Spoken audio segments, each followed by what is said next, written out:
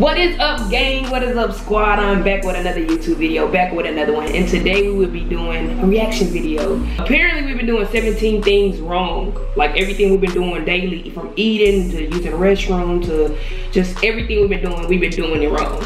So I'm about to watch this video and see what they talking about, cause I just want to know what have we been doing wrong, because apparently it's been working out for me. And yeah, I'm about to click on the video though. Let's see what they're talking about. Factsverse presents things you've done wrong all your life. How, bro? Number 1, I've been doing it all crossing out words. When most people are writing and they need to cross out what was written, they'll often just draw lines back and forth over the words. This is a mistake. When you cross out the words with lines, they will still be legible. If you cross out the writing with letters rather than words, it'll be impossible to tell what was crossed out.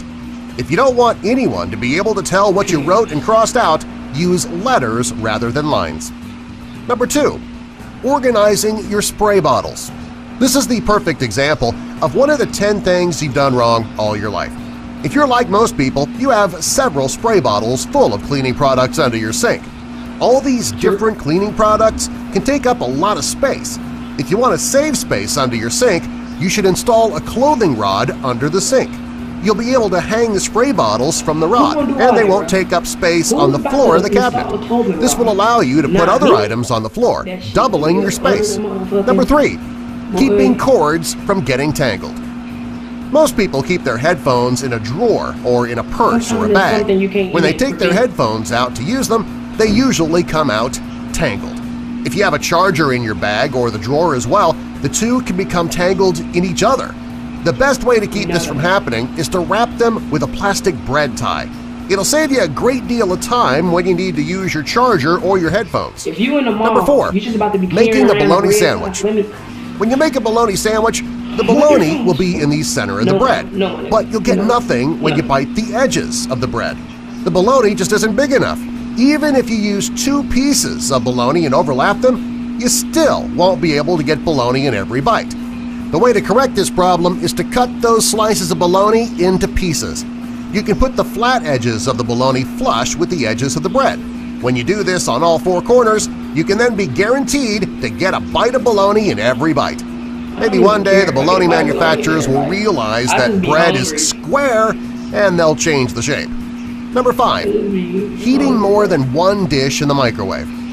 When you're heating up food and you need to heat up 2 separate bowls, it can be time-consuming. If 2 bowls don't fit in the microwave, someone will have to wait to eat. Well, if you have a coffee mug, it'll allow you to cook 2 dishes at once. You can put 1 bowl on the floor of the microwave. To fit the second bowl, you can put it on top of a coffee mug.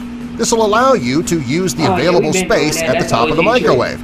It's the best way to let both people eat at the same time. Number 6, eating a cupcake. Anyone who's ever eaten a cupcake knows 2 things. First, they are delicious. Second, they can be a hassle to eat. The frosting, of course, is the best part.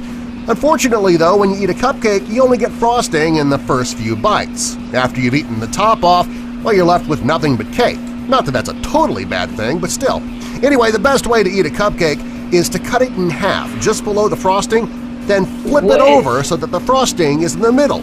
It's like a cupcake sandwich. It'll allow you to have a bite of frosting in every bite. Number 7, listening to music on your phone. Most people download their music on their phone for a couple of reasons. First, there are several apps that let you download songs for free. Also, you always have your phone with you, therefore you'll always have your music with you. Some people spend money on expensive Bluetooth or plug-in speakers to enhance the sound of their phone. If you don't want to spend the money on a speaker or you don't have one with you, put your phone in a red Solo cup.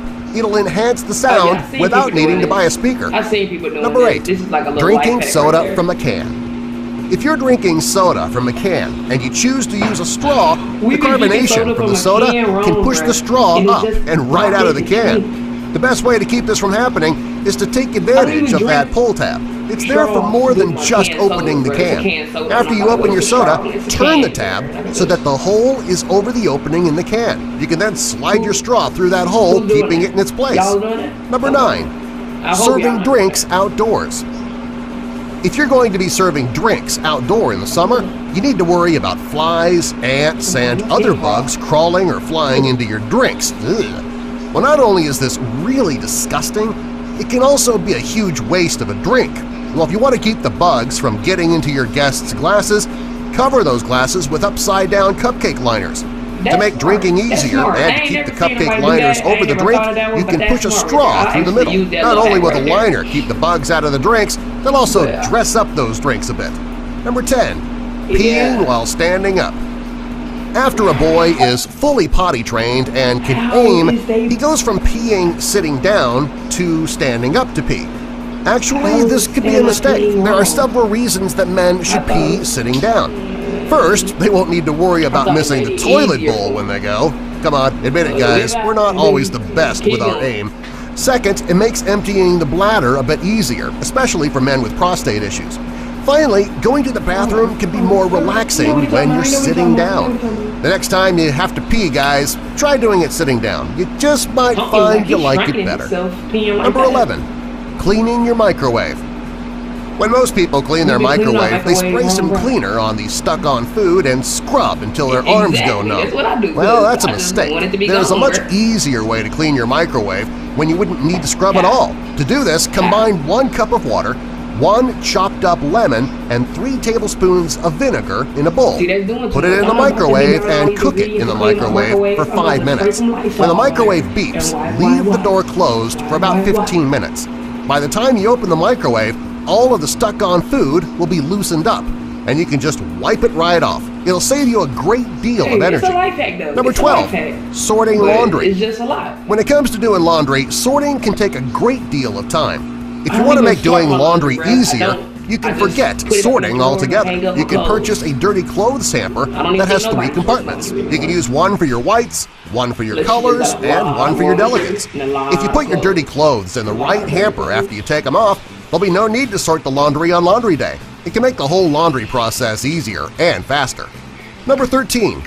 Cleaning your ceiling fans. When most people clean their ceiling fans, it can become a bigger job than they had planned on. If you climb up to dust your fan, the dust will fall on your bed, your furniture, or your floor, depending on where your fan is located. After the fan is clean, you would need to clean the dust up a second time. Well, the best way to clean your ceiling fans without making that mess below is to use an old pillowcase. Place the fan inside the pillowcase and rub the blade. All the dust from the fan will stay in the pillowcase, so you don't need to worry about the dust falling. Number 14. Making iced coffee. Most people love a nice glass of iced coffee during the summer. On a hot day, it doesn't take long for that ice to melt, though, watering down your coffee. Well, there is a way to make your iced coffee and be sure that it won't get watered down. You should make a pot of coffee and fill your ice trays with it. Put the trays in the freezer and make coffee ice cubes. When you put them in your iced coffee and they start to melt, who cares? Coffee's melting into your coffee. You'll never need to worry about drinking down watered-down coffee. Number 15. Get your drink cold quickly. This is one of the things you've been doing wrong all your life. There's nothing worse than going to grab a drink and it's not cold yet. While putting it in the freezer can make it cold faster, you can also make it really cold. Okay, and that just happened.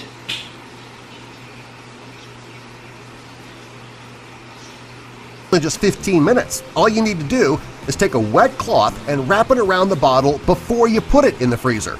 In just 15 minutes, your drink will be ice cold. Okay. Number 16. Opening a can of Pringles. Pringles are very easy to open.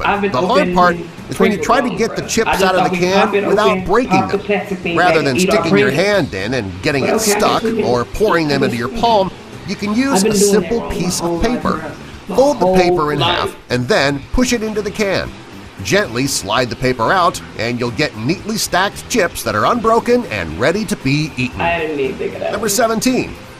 Open a coconut. I didn't never open a coconut. Most people avoid buying coconuts because they're so difficult to open. It's actually not as difficult as you think. The first thing that you want to do is to get the juice out. Now to do this, you screw a corkscrew into the eyes of the coconut. Put it over a glass or a bowl and allow the juice to drain. To open it to get to the fruit, put it in a plastic bag and hit it with a hammer, a concrete floor, or with any hard object. When you open the bag, the coconut should be cracked open so that you can easily access the fruit. Bruh. We have been doing almost everything wrong. Everything that we've been doing on our daily life, it has been done wrong according to this video. Oh my. Really, a lot of the stuff he was saying in the video were life hacks. They just want stuff that we were doing wrong, but stuff that we could do better, I would say. But yeah, man, that's crazy, bro. We've been doing everything wrong. You men have been peeing wrong. Opening Pringles wrong.